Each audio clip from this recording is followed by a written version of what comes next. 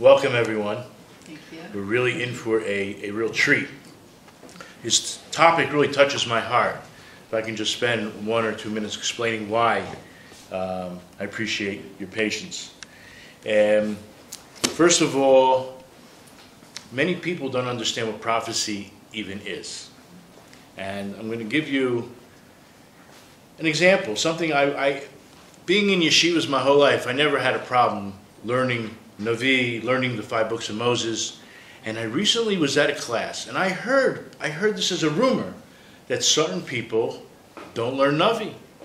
And a teacher, a very advanced Kollel student, announced to his students that he doesn't learn Navi. His teacher told him not to learn Navi, because if he couldn't understand certain things, that he should stay far away from it.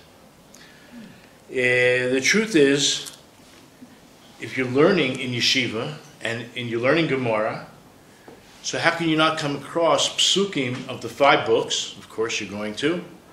And you're going to come across many psukim in the writings and the prophets. And you have to understand them. You can't understand the pshat in the Gemara. You can't understand the sugya. You can't understand the outcome, or even halacha l'maisa, without understanding the basic ideas behind prophecy. So the group that I learned with in the morning, we're actually learning the Rambam's Hakdama Leperusha Mishnayos on prophecies, the 2nd chapter, and we're getting a bit like we're sinking our teeth into what prophecy really is. But the other reason why it's very important is because we're living it. If you're living in Israel, I guess anywhere in the world, and you open up the newspaper and you see Israel on the headlines, you're living with prophecy in your midst. And I chose 3 very short verses just to show you that there are certain prophecies that are extremely relevant. And first of all, they're maybe because they're more dear to my heart. But what I see happening in the world, and I'm sure that our speaker tonight is going to speak about it, to mention it, not only are hopefully the lost tribes coming back, and there's much to be said about that, and I'm going to leave that to Rabbi Harry, but there's so many Gentiles who are being awoken and are leaving the church in droves. Probably is going to happen with Islam as well. In chapter 53 of Isaiah, very famous chapter, the nations declare, "Who would believe what we have heard? From whom has the arm of Hashem been revealed?" If you don't see the Jewish people returning and in the headlines, for good or for bad, Mi ha'amin lishma'atenu uzro Hashem amin niglata. I mean, you can see it, and they're declaring that they see it, and the next thing they're going to say is, we have been fed lies, our ancestors passed down untruths to us. And as a result, if you look in Zechariah 8, chapter 8, verse, I believe it's 23, "Thus says Hashem, Master of legions, in those days it will happen that 10 men of all the different languages of the nations will take hold. They will take hold of the corner of the garment of a Jewish man, saying, let us go with you. We have heard that God is with you." And I have several Facebook pages that are geared specifically towards this endeavor to teach Torah, not only to, of course, Jews and then the lost tribes, but to anybody who's open. Just to quote the pasuk in Hebrew, "Ko amar Hashem tzva'ot b'yamim ha'hema asher yechaziku 10 anashim mikol lashonos hagoyim yechaziku b'knaf ish Yehudi lemor neilcha imachem ki shemanu Elokim imachem."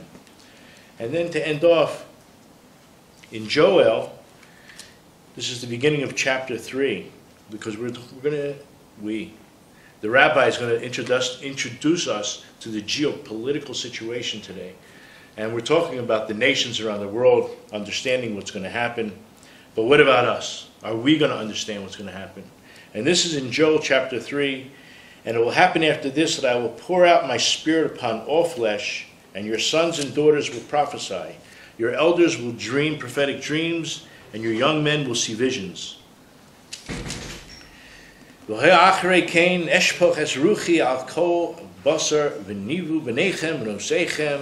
Ziknechem, Chalmois, Bichalmon, Bechurechem, Chezionos, Yiru.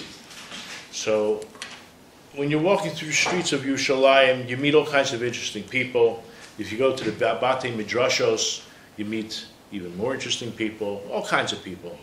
And there's somebody that I keep running into in my neighborhood, and I've engaged Harry in many conversations, and I think we're on the same page in a lot of ways, and we associate with the same teachers and rabbis, and I think you'll be very happy, and B'ezrat Hashem will have time at the end for questions and answers. And just to remind you to turn off your cell phones. Without any further ado, Harry Rozenberg. Thank you.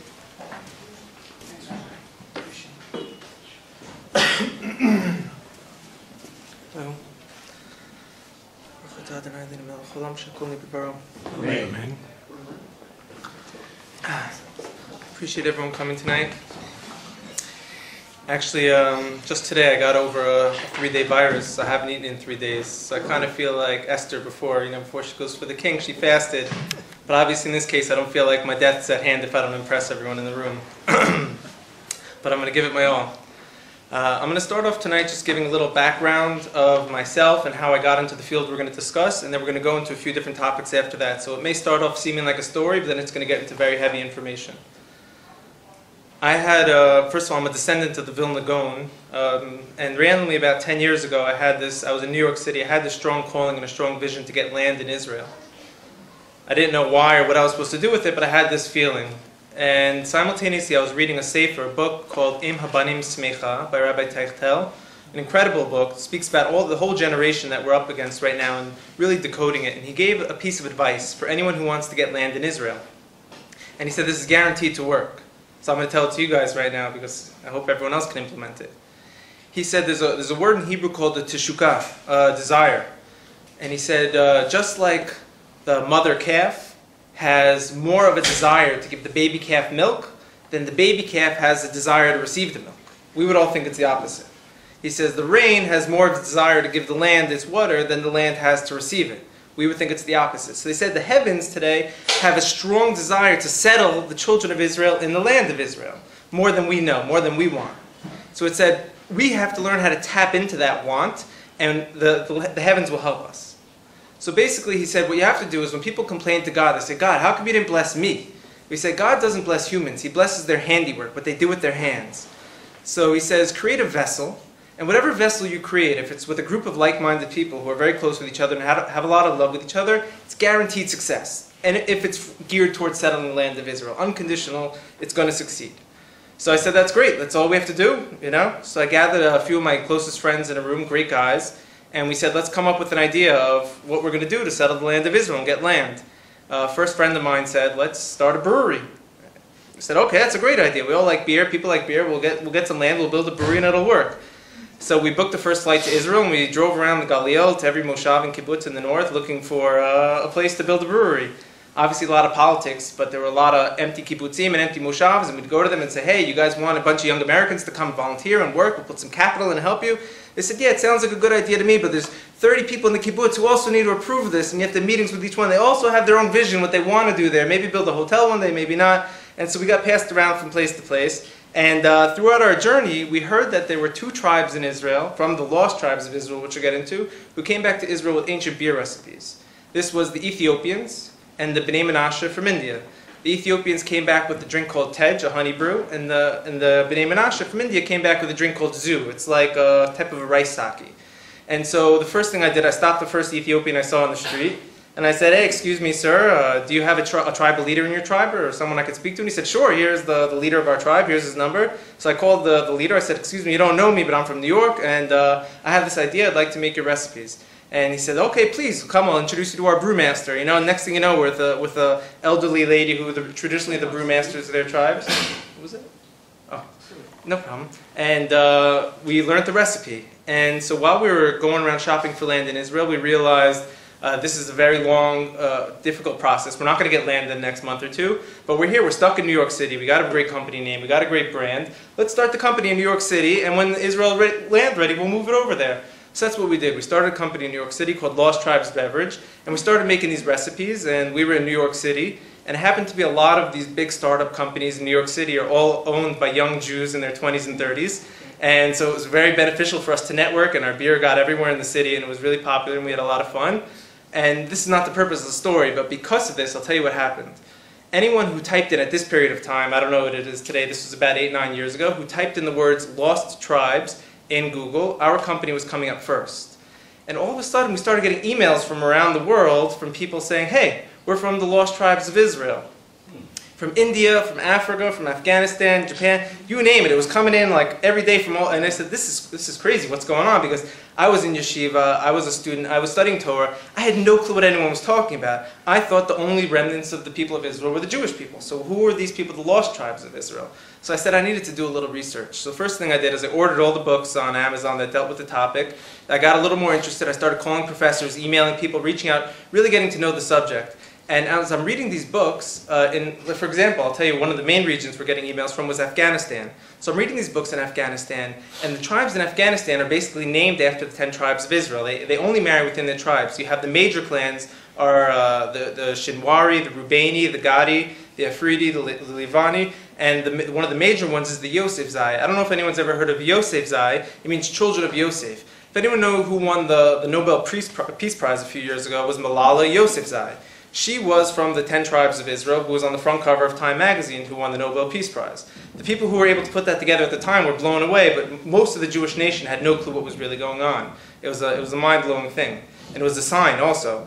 We'll go into other traditions and customs in Afghanistan shortly, because it is fascinating. So the first thing I did, when I was in yeshiva at the time, so I had deactivated my Facebook account because nothing good was coming from it. I said, I'm going back to Facebook, and I'm going to start searching these names of these tribal people and see if they're on Facebook. So I'm typing on Facebook, Yosef Zai, Rubaini, Gadi, and all of a sudden, 30-year-olds in Afghanistan are popping up. So I said, let me friend them and ask them. And so I'm sending a message and say, hey, is it true? Are you from the Lost Tribes of Israel? And each time, 100% of the time, they all said, yes, my grandparents told me that I am. And this wasn't like a few guys. I must have had a few hundred contacts over a few-month period where I was just building a network and going into it. Yeah, it's very heavy stuff. Sorry. So then all of a sudden I'm like, I'm learning about this, I'm creating contacts around the world, and I'm sending messages, they're messaging me, and I said there has to be something we could do about this to take it to the next level. And so what I did was I thought an idea and I pitched to a foundation, was called the iTribe, which is a digital non-for-profit. It's a social network, a map of the world, where people around the world who self-identify as being from the tribes of Israel can log themselves in and self-identify as being from the tribes. So what we did is we made it live, and all of a sudden regions started getting populated. And I want to discuss with you tonight the two major regions that have been populating this website and the political implications of their presence in this Israelite narrative.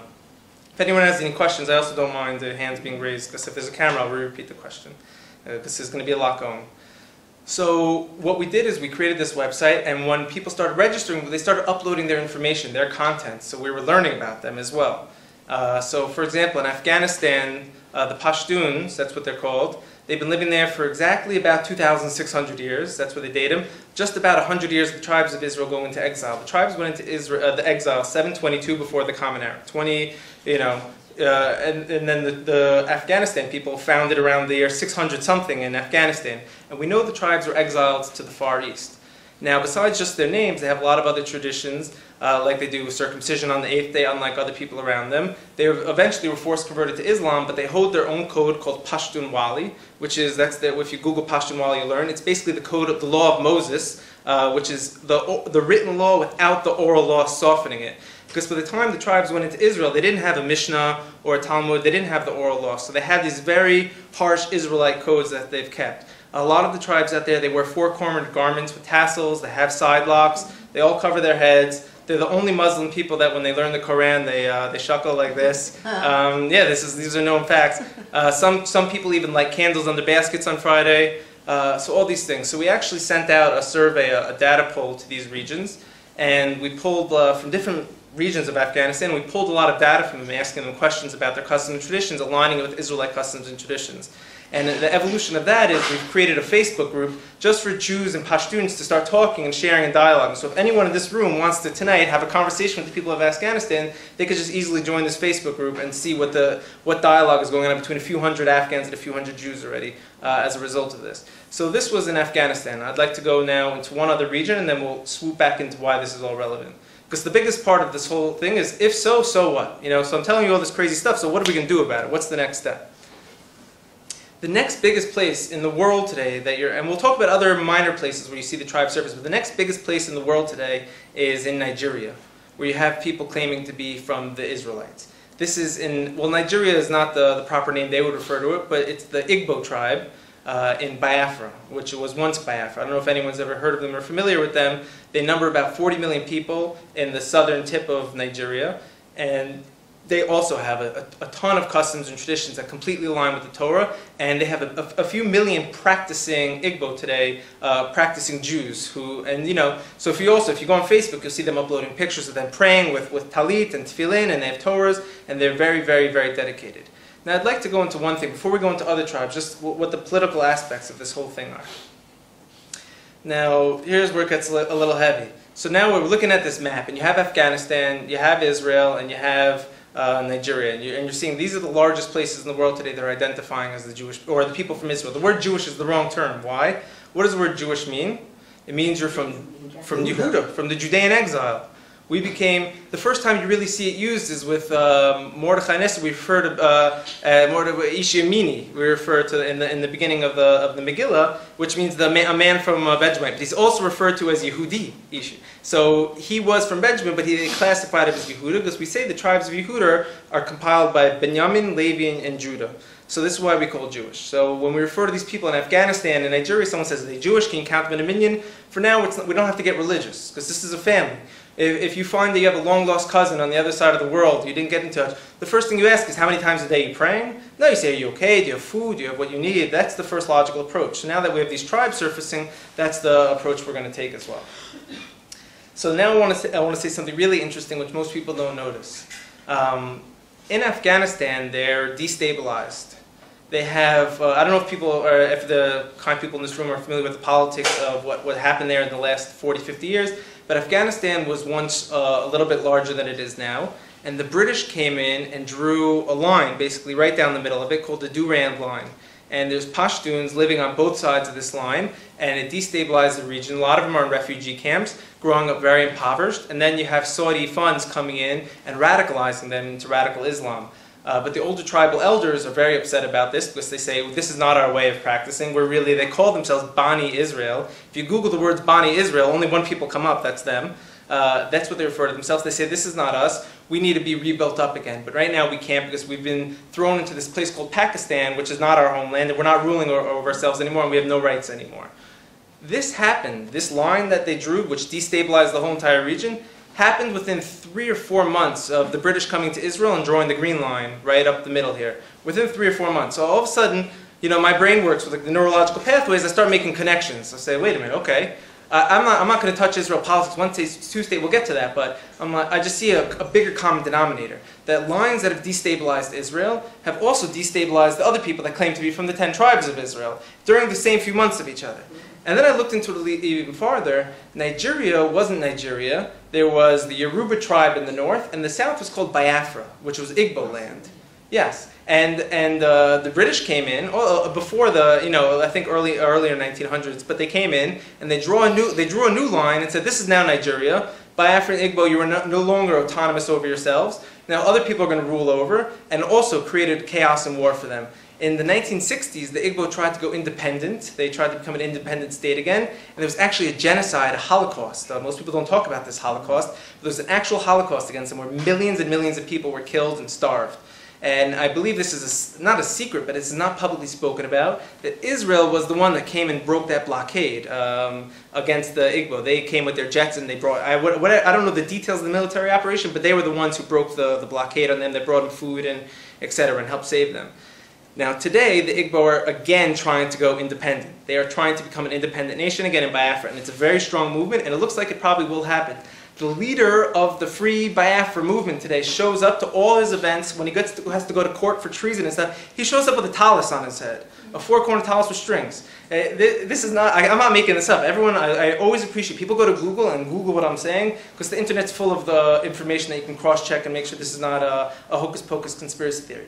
And so now we have a bigger scenario. I say 3 places that the British drew lines, that they destabilized, are all claiming to be from the people of Israel, and are now locking arms and creating a common voice between themselves. And there's power in that.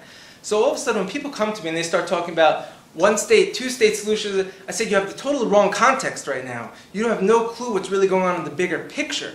Because it's not about Israel, 1-state, 2-state. It's about lines that third-party people came and drew and created instability. Now, I personally, I have no problem with Arabs or Muslims. I hang out with them all the time when I see them in the street. And I feel, high-fiving, I have friends. That's not the issue. The people can get along. But when you put leaders with jobs who need high salaries in charge of lines that someone else drew, that's going to create a whole mechanism of instability.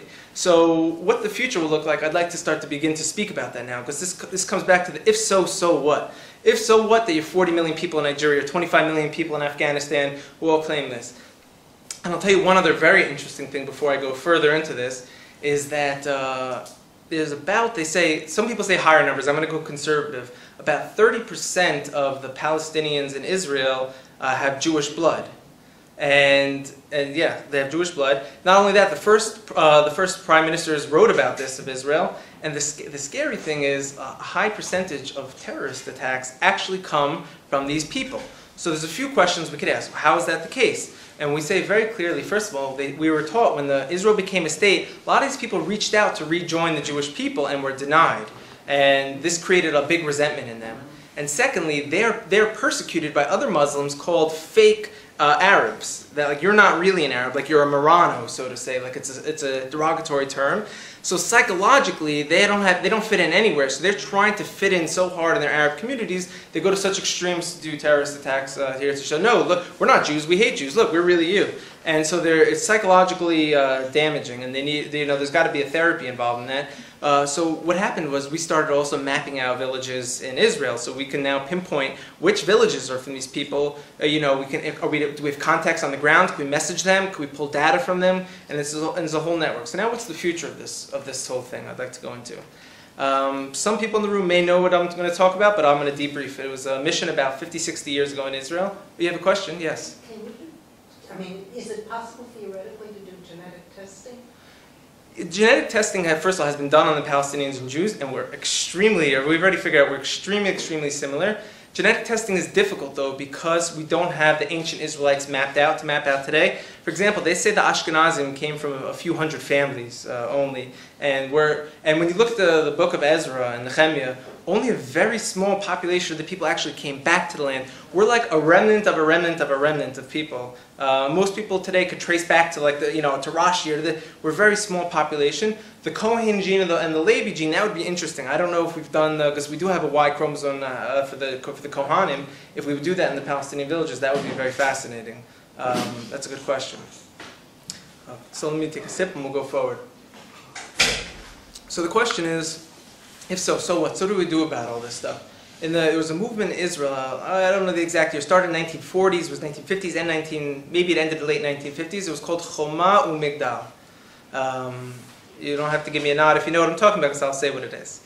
It was called the Wall and Tower movement. It was basically, they were trying to build cities in Israel in the north, young Jewish pioneers, and Arabs kept coming and burning down the cities, so they weren't able to build them. So what they did was they would show up to a plot of land with a prefabricated wall and a tower and teepees. And they would set up a base camp overnight with a wall, a tower, and teepees, a lot of them, and they would, for a few weeks they start to build up, and we have about 50 or 60 major kibbutzim and moshavs in the north that are based off of this model, Choma u'Migdal. It was a very successful operation. So it was basically like a prefabricated pop-up community.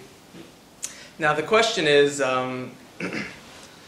what do we do about this going forward, and how does it have to do with that? So what I had, not me, but I have a team of people I work with, but our idea is to kind of say, let's do Choma Migdal 2.0, and go back to the main point. If you have these lost tribes around the world, the first thing we're doing is not to find out what religion they are, or convert them to Judaism, or try to get the right of return. Right now there are organizations in Israel who are doing amazing work, converting some of the lost tribes and bringing back to Israel. But the way I look at it, there could be a few 100 million people that have a claim of Zeri Yisrael, which is a real term in halacha. If you go to Wikipedia and type in Zeri Yisrael, it'll tell you it's a halachic status of someone who's a descendant of the people of Israel, but not from a Jewish mother, and they have a claim to be forced back into the people. You're actually obligated to convince them to come back in, as opposed to someone who just wants to convert. So they're not fully a non-Jew, but they're not fully someone we're going to be in a minyan with yet. So we have this, this whole entire picture here, and so we say the first thing we're going to do is not give them religion. We have to give them sustenance and sustainability.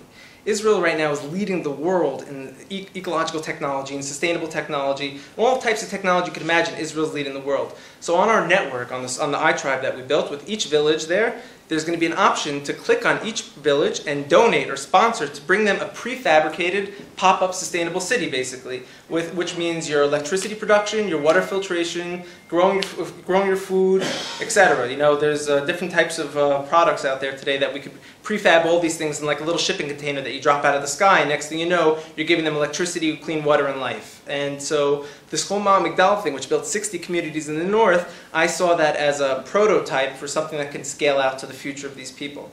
So now what I see is going to be happening. For example, if you look at the Bnei Menashe, the people of India who came back to Israel, they have their own militia and their own army, and they put the flag of Israel on the ground. They have their own Israeli army outfits with the Jewish star, and they have and the same thing in Nigeria. They're declaring that this is Israel too. They're putting the flag on the ground. They're saying this is Israel.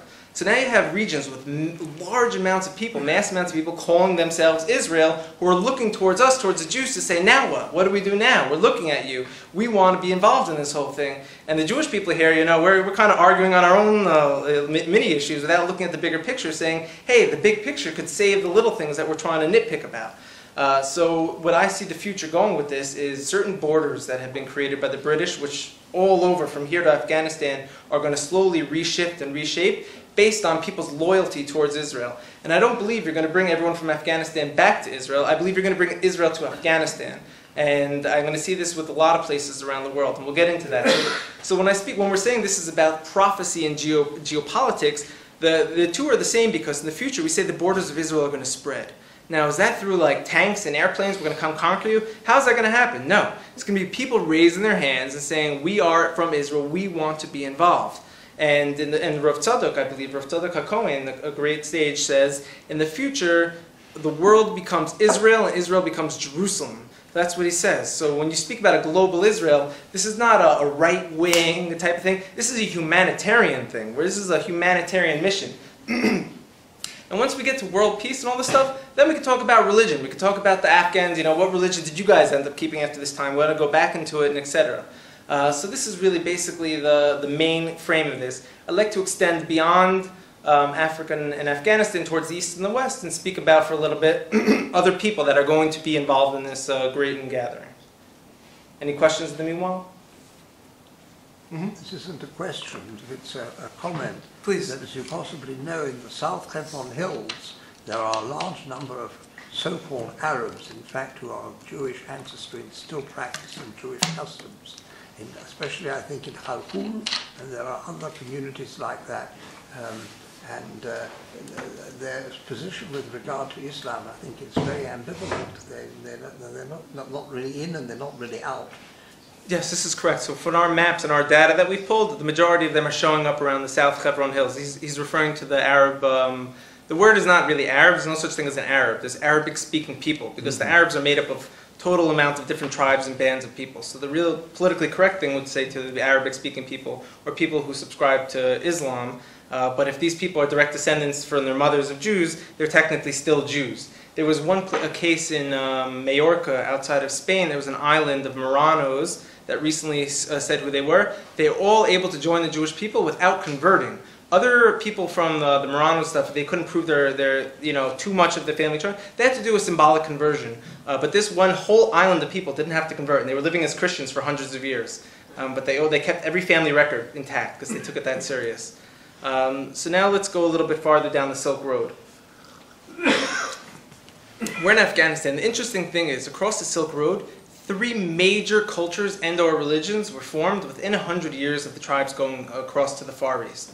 This is the Pashtun, this is Buddhism, and this is Shintoism in Japan. All of them founded in the same exact years, all based on spiritual principles. So, one year people are offering their kids to the gods on the mountaintops to get rain, and all of a sudden the next year they're talking about nirvana and, reaching a state of mind called, and we call in Hebrew, nachat ruach, clarity of the mind, etc. These are what their religions are based about. Now, the Shinto Empire, which is founded, within 100 or so years of the tribes going east, they claim, this is 70 million people in Japan in the Shinto culture, the oldest monarchy in the world, meaning the oldest line of kings in the world is the Japanese Shinto culture, dates back to the first king within 100 years of the tribes going to the Far East. They claim to be a chosen nation, exiled from a homeland, who reestablished the kingdom in Japan. They have a holy temple that they have, their grand temple, on Mount Moriah, on their mountain in Japan, where they have 3 chambers to their temple. An outer chamber where people come and celebrate, an inner chamber where priests do sacrifices, and an inner chamber where they keep an ark on 4 poles with these golden birds on them, and they keep 3 things in their ark. And they have a festival where they take the ark out and they dance with it and they hold it by the poles.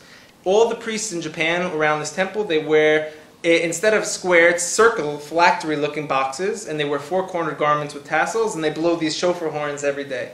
If anyone wants to go look at the Japanese alphabet, it looks nothing like Chinese or Mandarin or their neighbors. It very much resembles the Hebrew alphabet, on multiple layers, with many different examples. So these are just, we don't have a few hours to go into this, but I'm giving an overhead view of all this stuff. So the Japanese right now are also reaching out to the Jewish people and asking to be involved. I'll tell you a great little story once we're out here. It's a super story. So one time I'm on Twitter, trying to find Japanese people and talk to them, make all these relationships. And I found someone who was from the royal family, somewhat descended from the royal family. And he was really posting a lot of stuff about this. So I said, hey, let me connect to him and be friends with him. And he said he wants to come to Israel. I didn't know who he was really. He said he wants to come to Israel and take a tour. I said, I'll show you around, no problem. And he said, fine, I'll meet you in the airport. And he said, okay. This was a few weeks before. He said, what's the itinerary? What can we map out the days? And only did I learn after, the Japanese people are all very meticulous about itineraries. They like to know what they're doing very much in advance. This is not an insult to them, it's just the way they are. They're much better in life if I lived that way. So I said, that's not the way it always works in Israel. I said, you just kind of have to show up, and Israel has an agenda for you. We're going to just figure it out. And he said, okay, he came, he met me in the airport, a young Japanese guy my age. We became friends. Where were we going to sleep this night? Wasn't sure. We figured out, and it ended up working out. We stayed by this researcher's house, this rabbi. We made it around. Then it came time for Shabbos. It's Friday afternoon. He says, where do you want to go? I said, I don't have a clue. He says, okay. So we're walking around in the shuk here and there, and a friend calls me. He says, hey, I'm going to my other friend's farm for Shabbos. You want to come? I said, perfect. So I said, we're going to a farm, So we're in the car, I'm driving up, and we're going into the West Bank. And he says, ooh, the West Bank, I heard about this place, it's a little scary. I said, don't worry about it. Now we're driving up, we go into a community called Itamar, which was just recently in the news at the time for a terrorist attack. And he got a little more, nervous. He said, okay, we're okay. And then, we're in a gated Itamar, then we leave Itamar, and we're, super deep into the mountains over there on the front lines. And we end up at a beautiful community on a hill called Sheva Sheva Sheva. It doesn't have a name, it has a number to it. And there's, a few families there holding down space with their sheep, and they're really on the front lines. And we're sitting there, and I brought a lot of wine for Shabbat. I said, let's drink wine and enjoy. And they're sitting out there. And down in the valley, they have another tent with a few people trying, holding land and monitoring the sheep and monitoring the land. And Friday night, no one's drinking wine. I go, what's going on? No one's drinking wine. I'm trying to drink wine here. And then I realized at the end of the meal why. They start to divide night duty shifts for everyone at the table who's going to be on guard, because they live serious, And so I said, okay, So me and my Japanese friend, his name was Matsumoto, we get a 3 a.m. to 5 a.m. shift. I'm from New York City. I never really did a guard duty shift in my life. I made Aliyah already past the time of being accepted to the army. They wrote me a letter that I wasn't welcome, and so I didn't have any real formal training. So we wake up. He's got a knife in his hand, and I have a rock, and we're walking around just making sure everything's safe. Thank God we got really scared. There was one fox that scared the lights out of us, but otherwise we made it through the shift. We went back to bed. The next day during lunch, all of a sudden we hear they have walkie-talkies. We hear on the walkie-talkie, someone's calling for code red backup, help. The guy in the tent down below is getting attacked by the Palestinian neighbors. And all of a sudden, we start to hear gunshots in the background, and it used to go code red. And I saw, first of all, one of the most beautiful things in my life. A somewhat Jewish militia assembled within a minute or two from like all the neighboring mountaintops, Jews on horses with swords and guns flying down mountaintops, and people on ATV. It was like a homemade thing. So just starts going to the front line. I have all these kids next to me playing around. The mothers are next to their kids with sniper rifles, looking around. The kids are playing. They didn't care. And all of a sudden, there's a fire that gets lit. The Palestinians lit a fire. And it starts coming towards the kids and the houses. It starts coming up the mountain very rapidly. So they started to go into the next level preparations. They have these shovels that you smack and put out the fire. So they hand everyone shovels and they go. And the IDF eventually ends up coming, and they work together with the Jews in the region to help put out the fire. And so they give me and Matsumoto, my friend, they give us a thing and bottles of water to bring down to give to the firefighters to drink, because you can get dehydrated down there. And so my friend's wearing his Japanese robe and his Japanese slipper sandals. I don't know if anyone knows these traditional ones. And it's like a steep mountain to go. He was hopping down that thing like a ninja. I couldn't believe it. I'm like, I'm like uchikanowing. I'm like trying to get down. He was like trained for it. He's hopping down. Finally we get down. I see this Japanese guy's giving water to the soldiers. We ended up putting out the fire, and the day went by. And that was really the whole basic story. Shabbat went. So I come back to that community a few years later and to visit them again, and they say, we have to tell you something.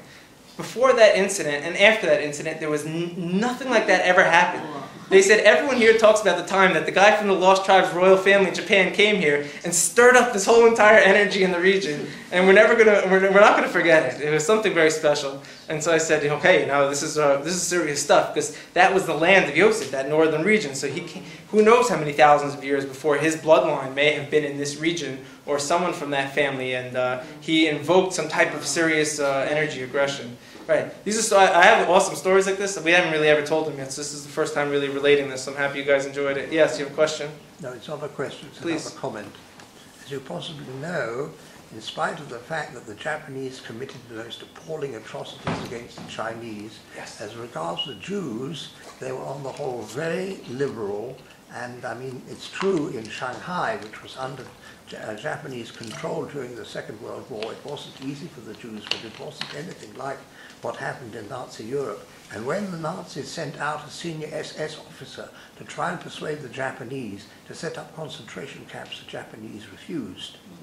That's interesting, yeah. You are right about some atrocities, and you're also right about they were very kind to Jews. I would like to just mention that the tribes of Israel, when they left Israel, they were called Ovdei Avodah Zarah. They were idol worshippers as well. And the tribes of Israel in the north weren't the most righteous people. They were, they separated from the Holy Temple. They were serving the golden calf in the north. There may have been murder and bloodshed. So we don't know. We had, Rabbi Yehuda Nasi. We had these sages. We had Rabbi Akiva. We had great, great sages that kept us alive during the exile, who held on to the Torah. The Torah kept us alive. When the tribes of Israel scattered, they didn't have the light of the Torah that we had. There's different reasons why. There's different levels of exile. There was a spiritual exile and physical exile.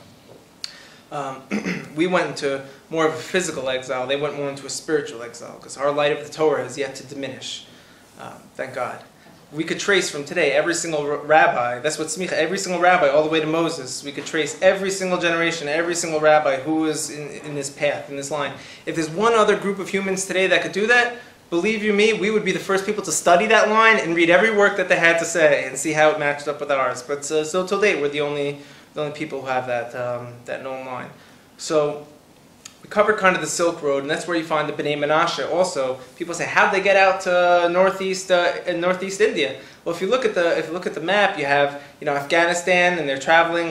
You have there right below China and the India region. You have Japan. You kind of see like a path that they traveled, then cultural shifts that happen along those times. So as this global Israelite, let's call it the Commonwealth, starts to form, then you're going to start seeing these people are going to start surfacing and revealing the legends that their ancestors had told them.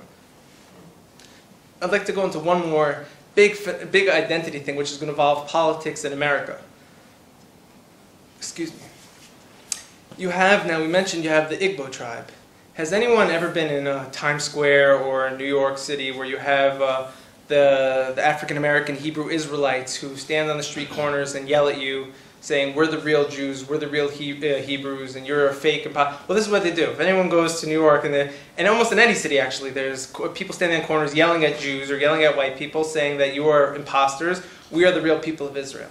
And so most Jews end up battling them, yelling at them that you're this and that. So, so I looked into it a little bit, and it turned out to me that a tremendous percentage of the transatlantic slave trade came from the Igbo tribe. The #1 tribe in Africa that claims to be Jews made up a large percentage of the transatlantic slave trade.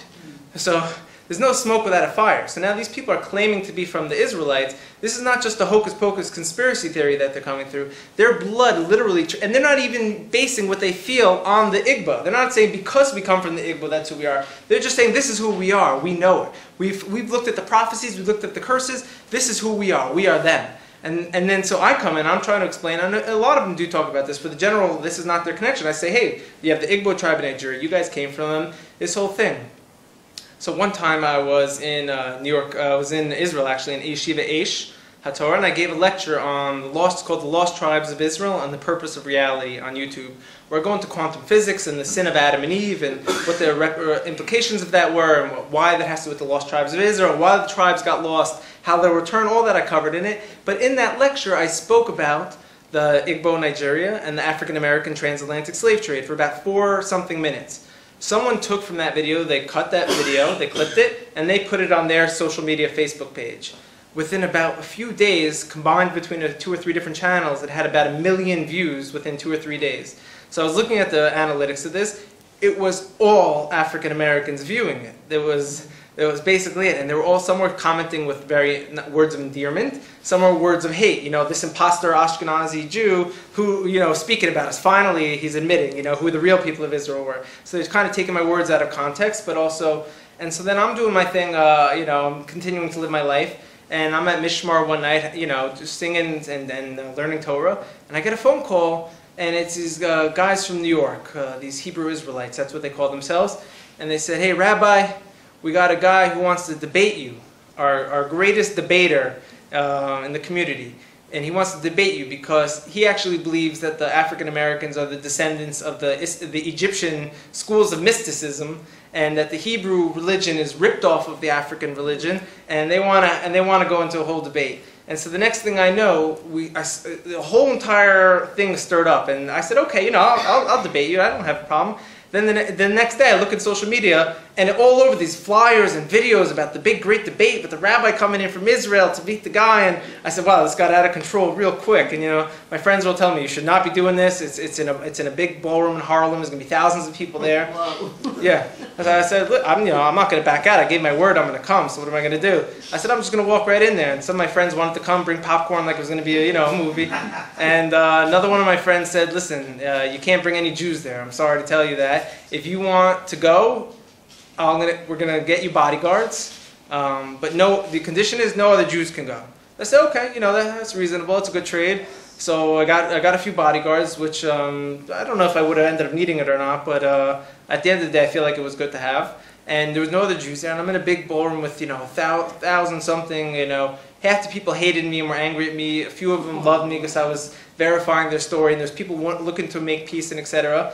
And so basically I'm not going to have time to speak into this now, it's another lecture we'll get to, but I was able to go into a much deeper level of the mysticism of ancient Egypt and the mysticism of Israel, and showing how that school of mysticism existed way before the Egyptians. This is from the time of Adam through Noah and his children Shem ve'Aver, and showing how the people of Israel were free sourcing, basically opening up spirituality for the world, as opposed to Egypt kept it in a tier system where you had the God ruling over the man. And I kind of, I really gave it to them hard, and I really put it into perspective. And from there was a great unity I felt between myself and these communities around America, which is a tremendous amount of them, they call Hebrew Israelites, of now practicing Hebrews, of the descendants of the transatlantic slave trade. And it's not just people, this is very high profile celebrities and leaders who are taking this upon themselves and getting involved in this. So as far as America goes, what you're going to see is a tremendous resurfacing of a Jewish identity, but it's going to be a lot of work to see how we're going to come together and unify. Very, very interesting. I'd like to just deepen on that subject for a second. So there was in 1960s, there was a community in America who took on this. This is already old. This is the early 1900s they started talking about this. A lady can, they never stopped talking about this because people who were getting beaten on these farms, these slave farms, were probably telling their grandchildren, hey, we're from the people of Israel. If you look at the names, first of all, they kept meticulous records, the slave ships. They kept great records of people's names and etc. Almost all the Igbo names had the word Yah in it, you know. And I looked at the list and I said, wow, this is crazy. They all had the word Yah in it, you know. And so when this is what they're telling the grandkids. In the 1960s, there was a community in Chicago who said, one of their leaders said, I had a vision, I'm taking my community of Israelites and we're getting out of here and we're going to Israel. And what they did was they packed up their bags, they got enough money to get plane tickets to Liberia, because in Liberia you get free, I believe you get free citizenship if you were descendants of the transatlantic slave trade. So they all pick up, they go to Liberia, and the leader of these people sold, he knew a good ice cream recipe. He made and sold enough ice cream to pay for everyone's ticket and the whole thing to Israel. And they just showed up in Israel, kind of unannounced, in Tel Aviv with their suitcase, said, we're here, we're home, we're the Israelites. And the government here was like, what's going on? And so they put them in these like temporary, you know, really bad living conditions. I think it was outside of Tel Aviv in these really cramped old apartments, and they were living really poorly. But they, you know, they built up. They grew a little bit, and they really thrived. And then they ended up networking. They're good at it. They struck a deal with the mayor down in the Negev by Dimona to get a big plot of land and to create their own village. So this was the 1960s, early 1970s. So they ended up getting land, and they created what's called the Village of Peace right now. Or if you go on Waze, I think it's Kfar HaIvrim or Kihilat Ivrim, like the village of Hebrews. And it takes you right to them. And they're actually one of the most beautiful communities I've ever seen in my entire life, as far as the whole entire community takes care of one another. There's no alcohol, there's no drugs, there's no poverty, they don't lock their doors, everyone's a vegan. They have their own birthing centers. I mean, maybe if you guys have a beer on the side, you know, I'm not judging. There's polygamy. Well, they serve in the army. There's polygamy there. Yes, there's polygamy. Hey, you know, I'm not judging that. There's some of our greatest ancestors that we pray to every day. They practice polygamy also. So, like I said, people come from different regions, different customs. The Gezerah, the rule that there shouldn't be polygamy anymore, was placed on a certain segment of the people of Israel and not the whole. But I agree. I think Adam and Eve is a big, you know, that like duality, the soul. So I hope we could return to the Adam and Eve scenario and rectify that. So as far as polygamy, first of all, they had a lot more women than guys. I don't know if they're polygamy who they would marry at the time. I don't know if Ashkenazi Jews in yeshiva were going to send their bachrim down there to marry their girls. One day I hope there will be a united nation. Accepted Jews? Huh? Are they accepted Jews? So politically, I don't believe they are. They consider themselves from the Hebrews. Call themselves the Black Hebrews. Yeah, that's the black. I mean, the word black is not because some of them, you know, the Mishnah actually says in the Gaim, I think the second parak, first Mishnah, it says the people of Israel were not white, and it says they were not black, but it says they were boxwood. What boxwood is, I don't know, you know. So some people in Nigeria look more boxwood than I look boxwood. I always explain how we got white. We don't know. It could have been King David, they say, was a redhead, and he had Moabite blood in him, maybe from Ruth and they're from Sodom and you know.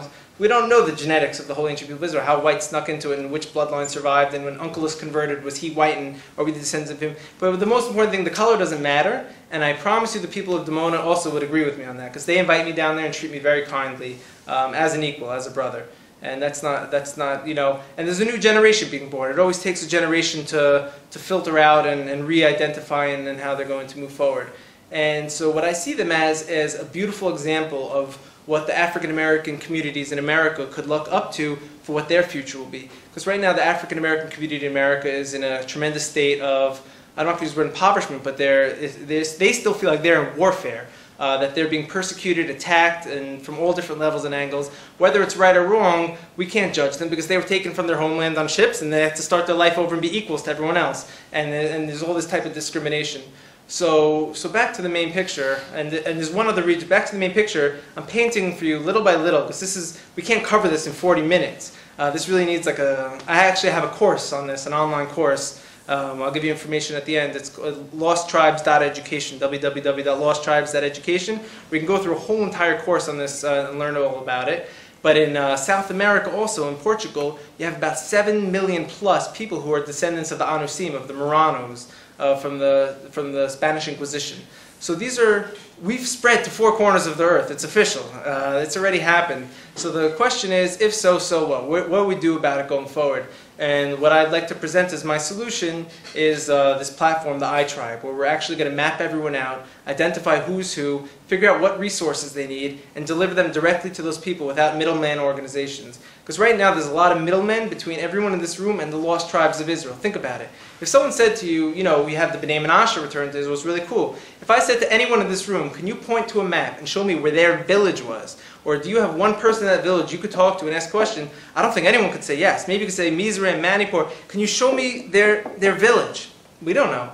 So what's going on? How come we can't, let's open source this. Where are the people? How can we talk to them? How can we message them? How do I find out what they need? It's not enough to make one person or one organization standing in between these hundreds of millions of people and us here in the homeland who have all the resources. We have wealth and we have technology. Now it's on us to learn about this and activate this thing we call the Israelite Commonwealth. And just to end, because I know time, because we did end up getting land, thank God, was directly somewhat related to the beer company that we founded.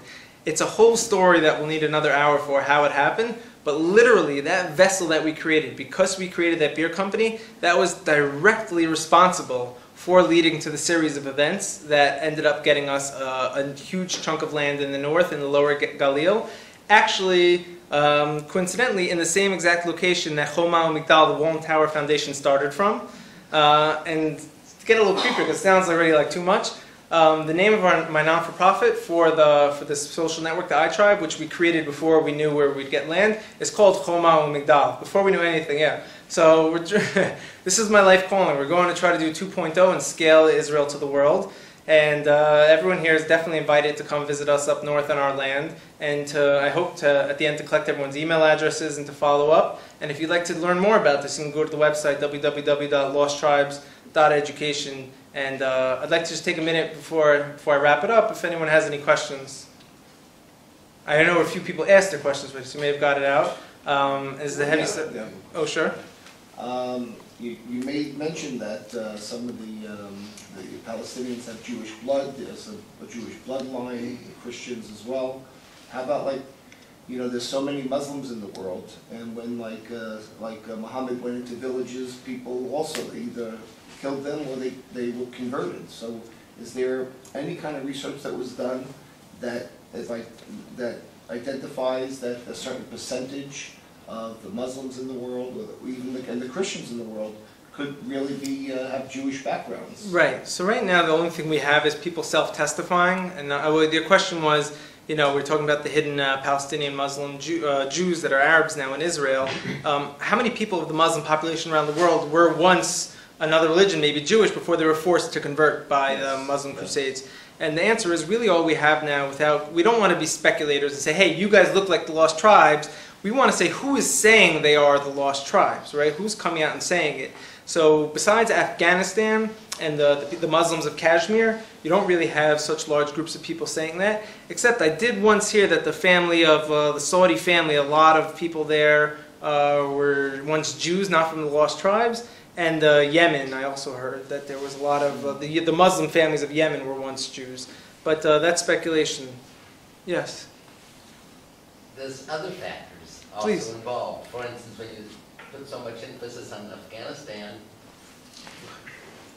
history has showed us that a lot of the Jews in Meshad in Iran were forced conversions or had to practice Judaism secretly, and a lot of them moved to Afghanistan. Definitely. So we see a lot of the artifacts that they used, it wasn't a lost tribe, but it was the tradition just moving from one city to another city, or one country to another area. This is a great question. I come from Queens, New York, in a neighborhood that hosted the only Afghan Orthodox Jewish synagogue in America, and I would pray there regularly. It was just a coincidence that I was down the block from them. And when I started learning about this Lost Tribe stuff, I spoke to them about it, and they said, yes, 100%. We knew about our Pashtun Lost Tribes neighbors. They were so nice to us, and we had trades, and they called each other, brothers from the same family. And so actually one day I brought from the Voice of Afghanistan TV station, I brought reporters to that synagogue, and they interviewed them, and they had a whole dialogue that they're coming back together, and they broadcasted it on cable TV in Afghanistan, showing, look, our Jewish brothers from Afghanistan didn't forget us. They're still, so there was a separation between who the Jews were and who the 10 tribes were in Afghanistan all throughout the whole time. And even with the Afghans, they had the 10 tribes, and the royal family of Afghanistan, which ruled for a long time, was not from the 10 tribes. They were the family of Benjamin. And the 10 tribes wanted them to rule over them because their rulers claimed descent from Melech Shaul, from King Saul. And so I'm actually friends with some of the descendants of the royal family. They're in exile in America right now, very vocal about who they are. And there was a whole coup with American politics, and the royal family was, they had to flee. So there is, like you said, there's going to be more information to be clarified on that. That's a good question. Yeah? Great presentation. I'm philosophically and ideologically with you. But I wanted to present a challenge and then a question. Please. In Sanhedrin 110b, Rabbi Akiva says, just as the day has disappeared and shall not return, so the lost 10 tribes have disappeared and shall not return. That's question one. How would you address Rabbi Akiva if you were sitting in the room? The second question is, if you had $20 million, and hypothetically, you could help a Kohen who was tricked by a lost tribe in China and lost $1 million, or people that are very far away from Judaism, who would you give that first $200,000 to? So you're saying there's a halachic question about helping a Jew before helping someone who's a non-Jew. That's really your question over there. Yeah, the first I would say that the people I'm referring to have a status of Zeri Yisrael, which is a different halachic status than a non-Jew. So we'd have to ask a posek, but it's a good question. To answer your first question, which I'm glad you asked, because I've actually thought about this, and I've never really said this publicly before. It's not so fair, because you didn't say the second opinion of the Mishnah. He was saying there's a Mishnah that has an opinion. Rabbi Akiva says the 10 tribes of Israel don't return. Just like the sun, it says the sunset, they don't, that's it, they're gone. But I think it was Rabbi Eliezer, right, who says they do return. Most of the time we hold back Rabbi Akiva when it comes to these things. There's a third of it. Rabbi Shimon said only if they do tshuva, according to... Okay, it's interesting. I want to suggest... Quick question, is that saying returning to here, like the land, or is that returning to the fold? Ooh, so here I'm saying... If they're setting up shop and staying locally and saying this is now part of Israel... So according to the opinion that they return to their religion and their faith. According to the opinion that they don't return, they're not returning geographically, but they're staying where they were. And that's the context that each one was speaking in. This is a teretz that I thought of, an answer that I thought of a year or two ago that I don't know if it's the right or wrong, but according to Gemara logic, it could work. Yeah, It works out because Rabbi Akiva basically said, well, the question was, how can Rabbi Akiva say such a thing if the prophecy says they're coming back? And he says, because they already did return. Right. So those few that returned with Jeremiah, whereas the rest would be in your category. There's also one verse, which is an amazing verse. I don't have it offhand right now, but I could, if everyone wants to follow up with me. It says where the lost tribes were, I think, Chabor and these regions, which are, we could say in Afghanistan. At the end of the verse says, until this day. So it says these tribes were exiled until this day. Now we all know in this room what until this day means in the Torah. I mean, still today, Hayom, this is still they are there. So we don't know if they're going to leave. This could be that somewhere they stay and they have global Israel. I want to be able to take a high-speed train to Kabul for a business meeting and back in the same day to tuck my kids in. I don't think that's far-fetched. You had a question? Or you're just stretching? No peer pressure. Yeah. Two questions. Are you in touch with Yiboneh Sinai about the Jewish roots of Palestinians? The second question is, you outlined an amazing vision, which is different than the current political visions. Are you in touch with the Foreign Ministry and the Sukhnut, for example? What is their take? So I have been in touch with Yiboneh Sinai. I tried to reach out to every single professor in the whole industry to learn He's about. not a professor. Yeah, he self-identified. He became. if you can. He's a I say researcher. anyone who does research and does what he did, write a few books, I'll give him kavod and throw the name out there. But I guess you're right. I don't know who gets what degrees.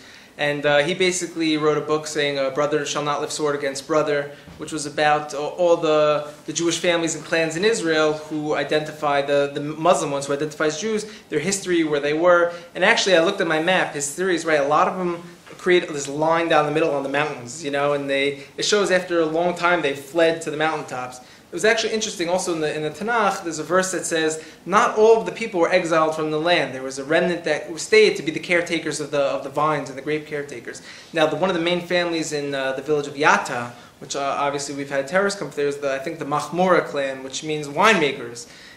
What Muslim is going to be the winemaker family? It's haram, it's forbidden for Muslims to drink wine. So who were you when you were the winemaker? When was that? And they are the ones who identify. They're the ones under their floorboards, have old books with Hebrew in it, have slots in their doors for mezuzot, Jewish stars, etc. So and the second thing is regarding the foreign ministry, etc. What I do is still very low-key. It's not really out there known to the world yet. It's still a lot of work and infrastructure, but there has been interest from certain periphery people attached to certain ministries to learn about this, because Israel does have a Ministry of Diaspora branch that they haven't had so much success with, and they're still looking to see what's the next phase of keeping outreach with the people around the world who have this identity. So I have very serious political aspirations. I would like to take this to a very high political level where there's rulers and leaders from different nations congregating in Israel themed to creating a global Israel.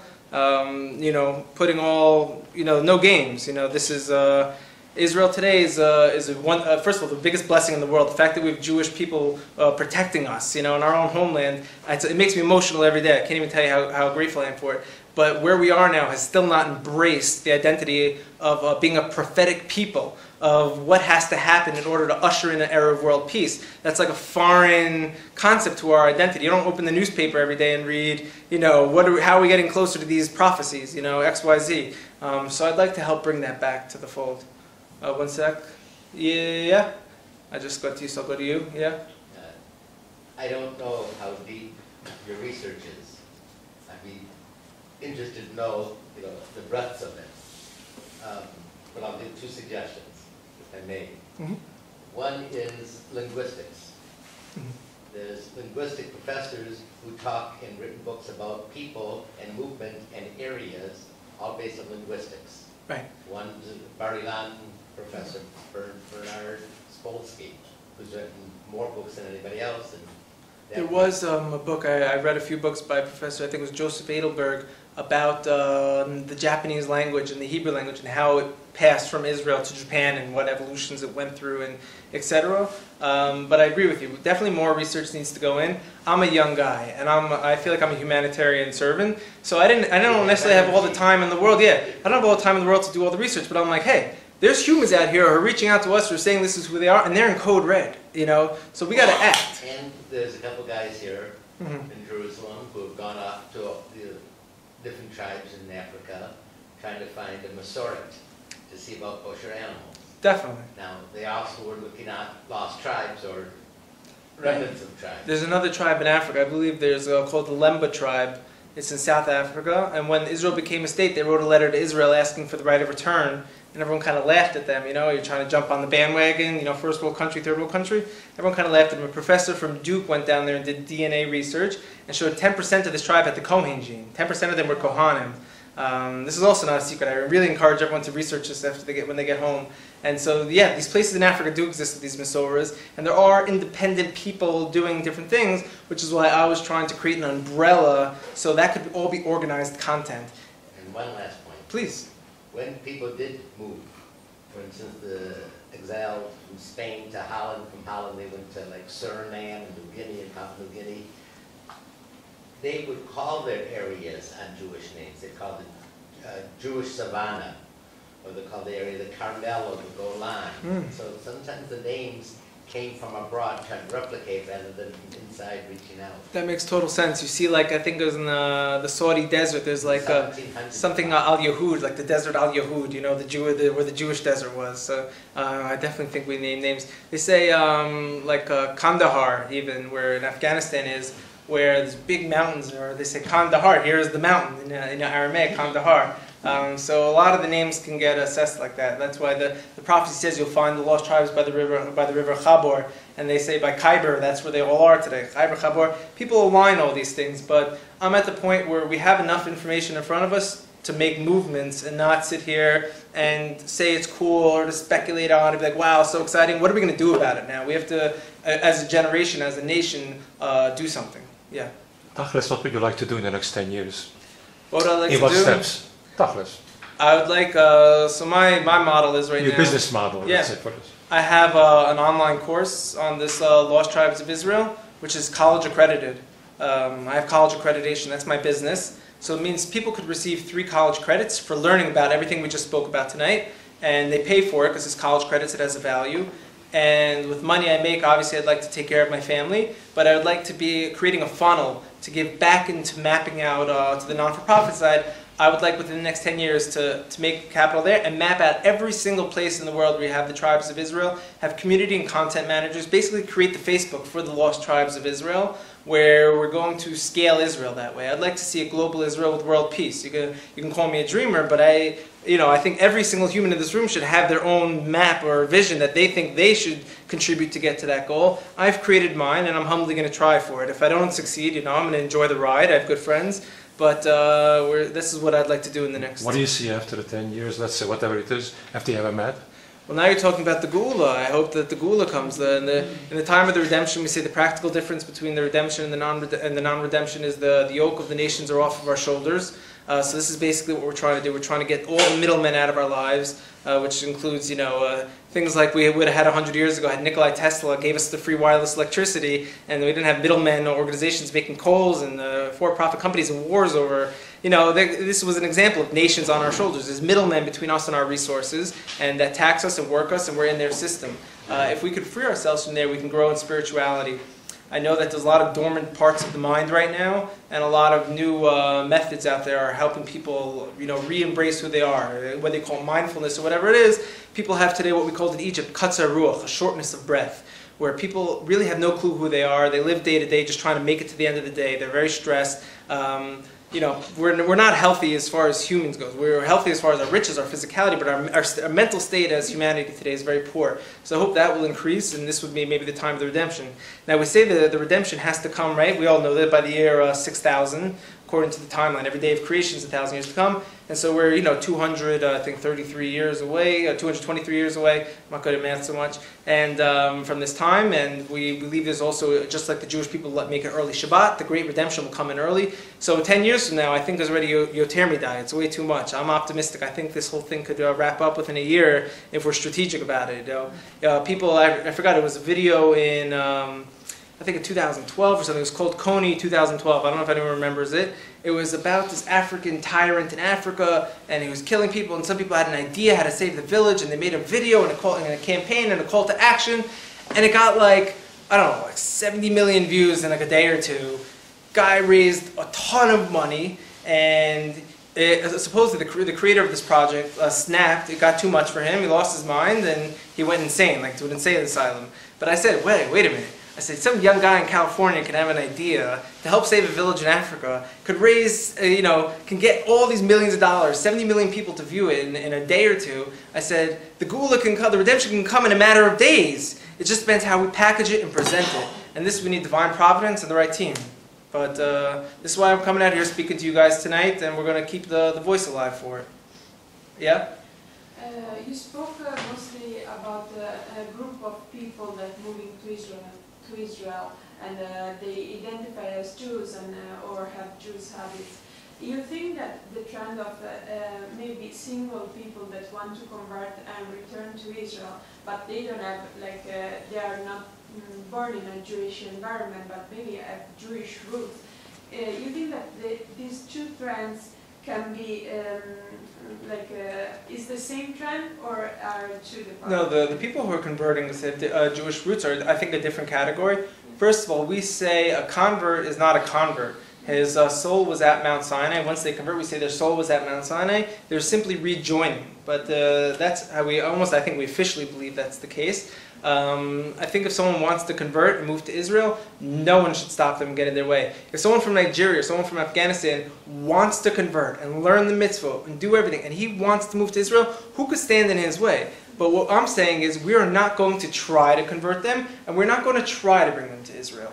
But it's not in our hands to stop people from seeing the beauty of the Torah and wanting to take it upon themselves. So if you know someone on that journey, you tell them to keep going strong and make it to the homeland.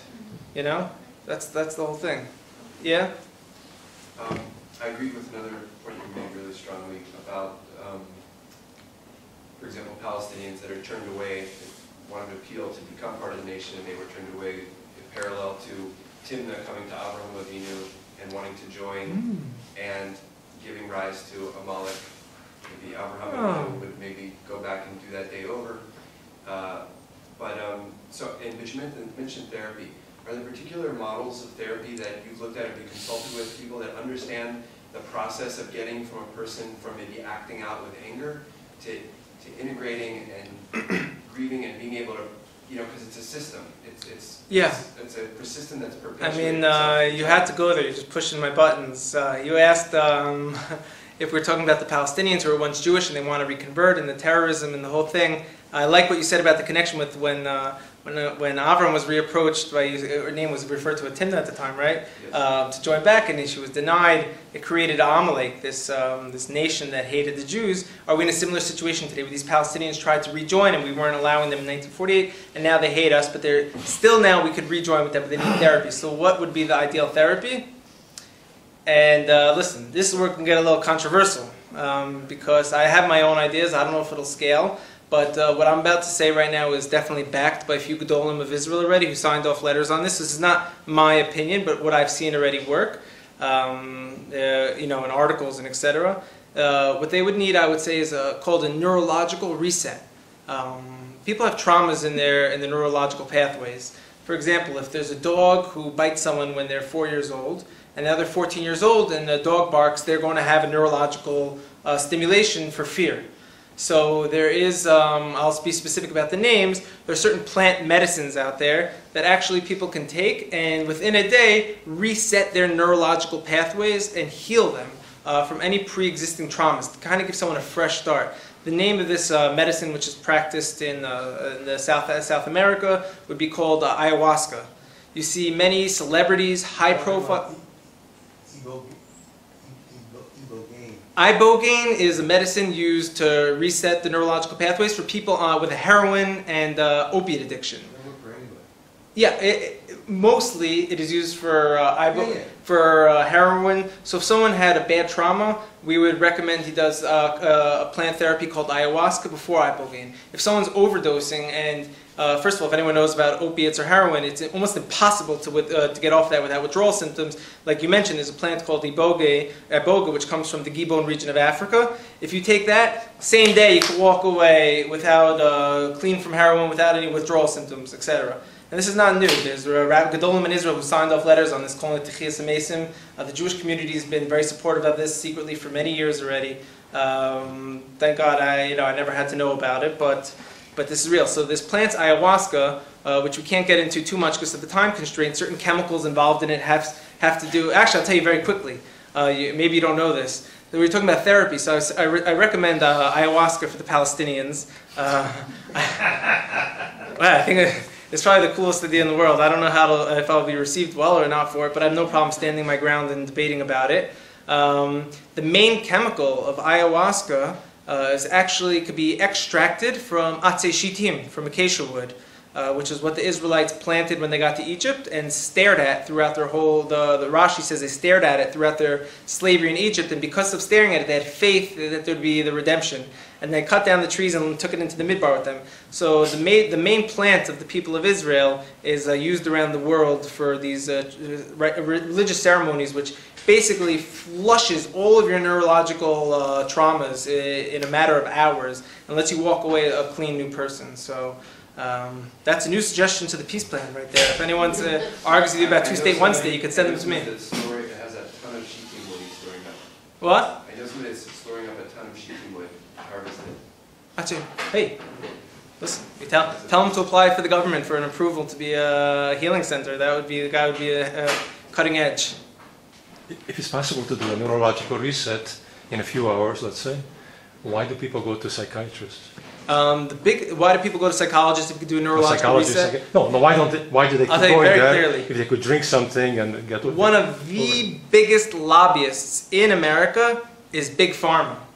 Saying stuff like that could actually get me killed.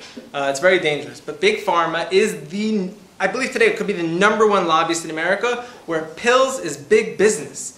So psychologists are pushing things for people who get paid. When you have doctors get people come into their offices and giving them gifts and payoffs. Yeah. It's not just medicine that they give, but therapy, which takes 2, 3, 4 years, and it's a process. It doesn't have to guarantee any results. There is no therapy today without the pills. In America, almost everyone is on an anxiety pill, an antidepressant pill, because it comes from their therapist. So it starts with a therapy session, but then the therapist recommends these pills so you can cope with reality. But really, these pills numb you and take you away, and then get you addicted. You can't get off the pills, and they have side effects. And you know, somewhere, someone's making a couple $1 billion off of this. So we're stuck in. Oh, this is not a recreational thing. Most people who take it have no desire to ever do it again.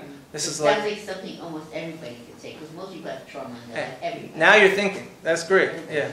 Yeah. You're a genius. I would love if... I'd love for the world to be normal, but that could be a conversation one day, you know? When the Israeli government opens up... Because, you know, celebrities in America are flying to South America to do it now, to just reset themselves from their drug addictions, from alcohol addictions. If Israel opened up one... You know, how many people spend hundreds of millions of dollars in tourism to come here and stick their foot in the Dead Sea just to get a little healing? Imagine if we could heal all your mental illness. The whole world's gone insane with mental illness. Imagine if we could help with that. This is part of Israel being a light onto people. And also the Vilna Gaon says, in the future, the spirituality and the physicality merge into one. So when you start to see certain plants, and we don't have time to go into it now, but certain parts of the brain that get activated by it and have connected to with Kabbalah, there's like, I can give a whole shiur on what's going on with that. On the note of plants, where do you find the most usage of gods? Yemenites, Ethiopians, Afghanis, and a little bit in Saudi Arabia, maybe? Right, that's an interesting point that a lot of the tribes in Eastern Asia and Africa who are from the Jewish people chew gut to stay awake. It's a stimulant. So, you know, for example... but it's not something harsh. It's not something no, when I was in America, you know, I was in college. What the culture in college was? The culture in college was Adderall culture, which means every college kid, thank God I didn't need it. You see, I'm an energetic person. I didn't need that to focus. But every single college kid almost takes these pills called Adderall so they could stay awake in class and do their homework and take their tests. So I said, okay, you know, I see that your body has a need for some type of stimulant to do that. I say, our brothers and cousins in Africa have this plant that they chew, which really doesn't have a withdrawal or side effects or anything is natural. Whether it's healthy or not, I don't know. But I see you're being fed a for-profit product made in a laboratory by a company that's benefiting off this. We got to figure that out and got to stop, you know. Why America makes, you know, tobacco and alcohol legal, but not that, something like that. This is part of a corruption that's going to unfold. They say with this generation, when we look back at it, they'll say the biggest issue of this generation was the for-profit companies who had a say in how humans medicated and took care of themselves. There should be zero for-profit interest in these industries of mindfulness and health. So this is part of my political platform. Thank you. Any other questions? Wait, last one, and then we'll do a round. Okay, we could do a round. I'll ask you after. No, okay? We'll get the question. We'll get the question. What's the question? No, I built a lot of momentum here tonight and found some support, and you mentioned about keeping things rolling. Maybe just say how good ways to keep it rolling, right. Or a source sheet maybe for the websites you mentioned. So yeah. First of all, on a personal note, I'd like everyone before we leave if you could write down your email in the back so I could just stay in touch with you and send updates in case you want. If you don't want, you just let me know. You won't hear from me again unless you read about something maybe a few years down the line in a newspaper. And secondly, I'll tell you now, but I can tell you at the end in person, I have an online course dealing with this whole entire topic from Adam and Eve until this great redemption, titled www.losttribes.education. And you can find the whole kit and caboodle there. And if there's any questions on that, there's a way you can ask questions and it comes right to me. And I'll be glad to help. And if you know anyone who needs college credits, definitely let them know. Just bachelor's or master's? Bachelor's degree. Good question, though. We're good. Kosher.